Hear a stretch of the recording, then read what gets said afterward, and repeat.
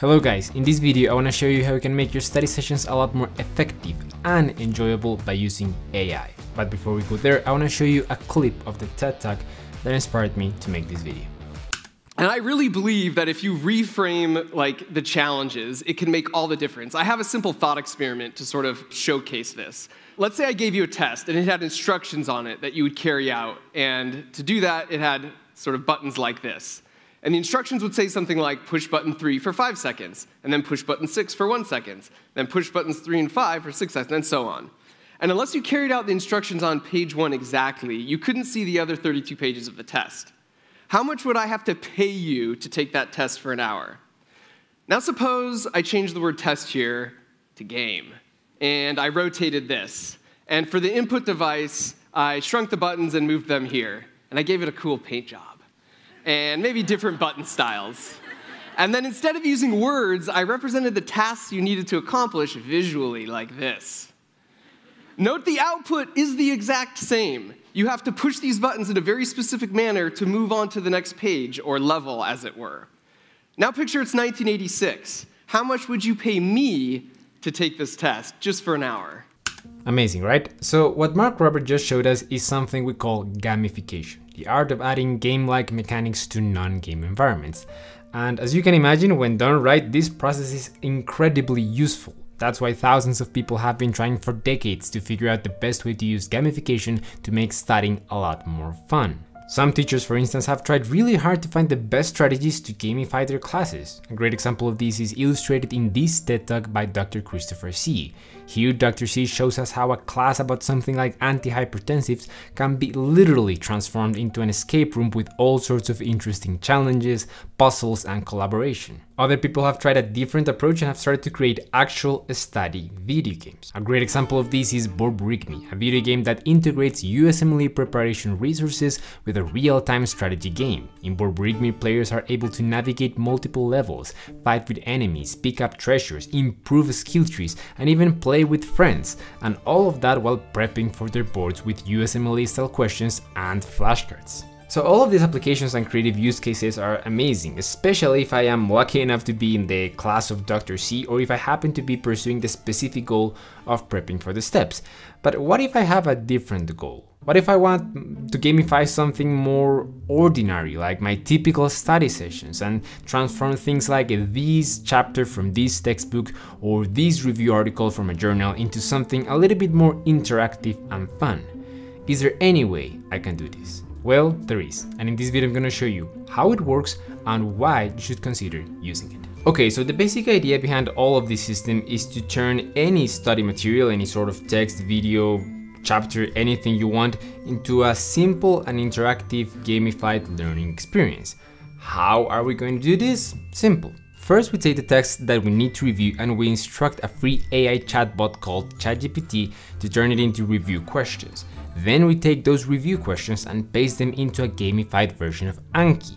And then we use that gamified version of Anki to review the study material. I mean, there's some important details to keep in mind to make sure that this process is done correctly, but I explain all of that in the written instructions that I'm gonna leave down below.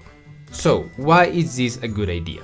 Well, number one, because it's fun. I mean, it's not like playing FIFA or anything like that, but to be honest, no gamification method really makes studying feel completely like a professional and dedicated video game.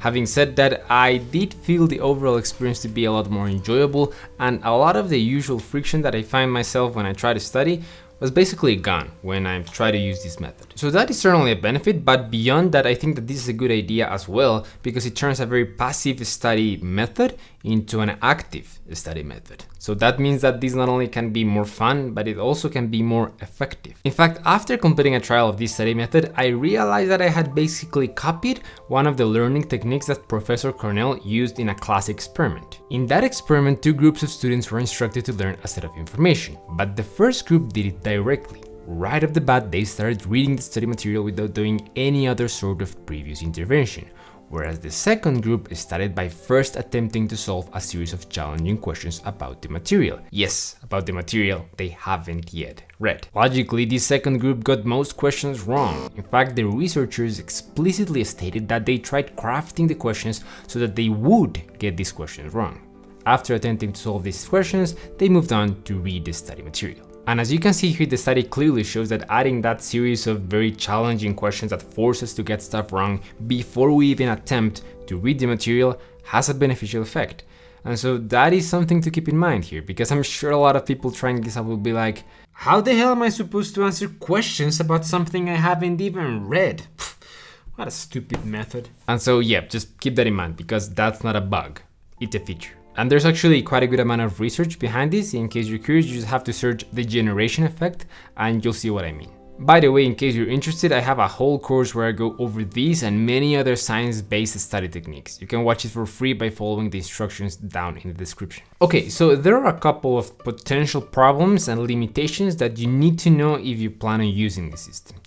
Number one, I don't know how the system will behave with every type of study material. So far, I have tested this with an article from the New England Journal of Medicine, an article from Nature, and a physiology chapter, and I was pretty satisfied with the results, but I can't promise that you will be satisfied with every type of study material that you put into the system. And number two, which I think is even more important, is that the quality of your study material will heavily depend on how good you are at instructing this bot. To ensure a basic standard of quality, I try to leave a very comprehensive set of instructions in the guideline, but the fact of the matter is that this bot is very unpredictable, right? Sometimes he will give you perfect responses, and sometimes he will give you mediocre and poorly worded questions. When this happens, your level of skill using chatbots will be what determines whether you end up with a great study tool or a mediocre one. So if you're interested in using this, I suggest you take a couple of hours to really learn how to use ChatGPT properly. And take this as a general advice for the future, right? Because artificial intelligence is here and people are already using it to get ahead. And so if you don't want to stay behind, the best thing you can do is to have a basic understanding of how these tools work and how to make the most out of them. Now, if you want my recommendation of where you can start learning about all of these, I would suggest you check out a lesson called Can Computers Learn in the course An Introduction to Neural Networks. There, the sponsor of this video, which is Brilliant, will take you through a series of challenges, analogies, and games that explain how neural networks work, why they make the mistakes they make, and why, despite the name, they don't have the ability to think. This lesson is very short, fairly easy to understand, and extremely engaging. I mean, the game they use to explain this is literally tic-tac-toe. And yes, in case you were wondering, they use this very same hands-on interactive learning approach in all of their lessons and all of their courses. So if you want to learn more about neural networks or anything related to STEM really, make sure to check out Brilliant. You can get a free 30-day trial by using my link at brilliant.org/SantiagoIQ. And hurry, because the first 200 subscribers that sign up through that link will get a 20% off discount in the annual premium subscription. As always, thanks for tuning in, and I'll see you in the next one.